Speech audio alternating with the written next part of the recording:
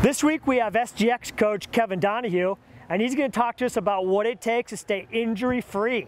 Hey Spartans, this is Kevin Gillotti, and welcome to the Spartan Athlete. You don't seem to have too many injuries. How do you race that much and stay pretty injury-free? I mean, you may have your minor things here and there, but in the scheme of things, I've never really seen you down for the count. How do you pull it off? Yeah, I think one thing starts, I picked my parents well. You know, I think genetics does have a lot to play with it.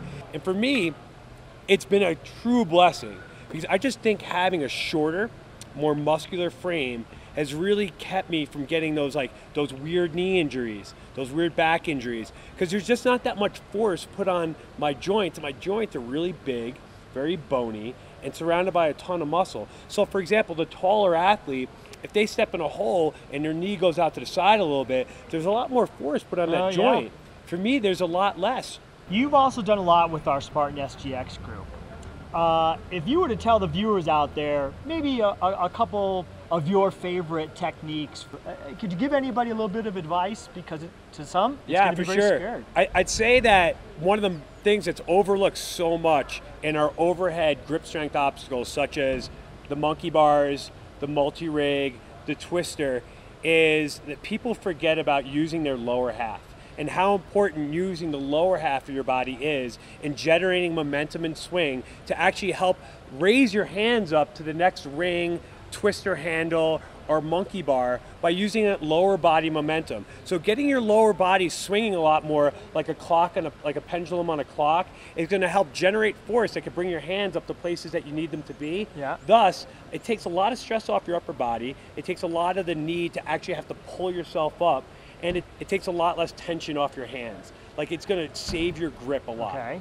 So as a guy who's done as many twisters as I have, are you a backwards or a forwards guy? I was a sideways guy, and then I was literally in the middle of the obstacle specialist class in Asheville in 2017, driving rainstorm.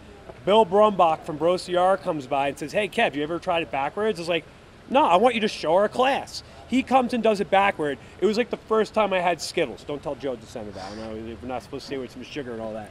But I got on there, and it was like an epiphany. Yeah. I had a driving rainstorm in my face, and even going with the driving rainstorm, going backwards was so much better. And I've never done it any other way since. But not everybody's going to be able to do it backwards. Yeah. You have to have the core stability, and you have to have a certain amount of upper body strength, and you have to be able to know how to match your lower half with your upper half when you're moving.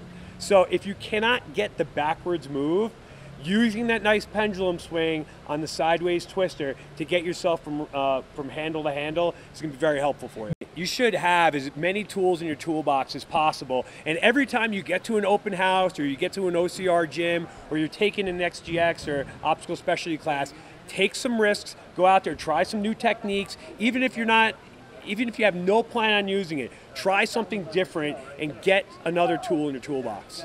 Awesome. Kevin, great seeing you, man. Dude, great seeing you too, bro. Thanks for listening to the Spartan Athlete, the Friday edition of the Spartan Up podcast. Be sure to tune in next Friday where I talk to more athletes. We talk about racing, strategies, preparation, and getting you ready for a Spartan race. So get involved, subscribe, leave a comment, list on your favorite platform, and we'll see you next Friday.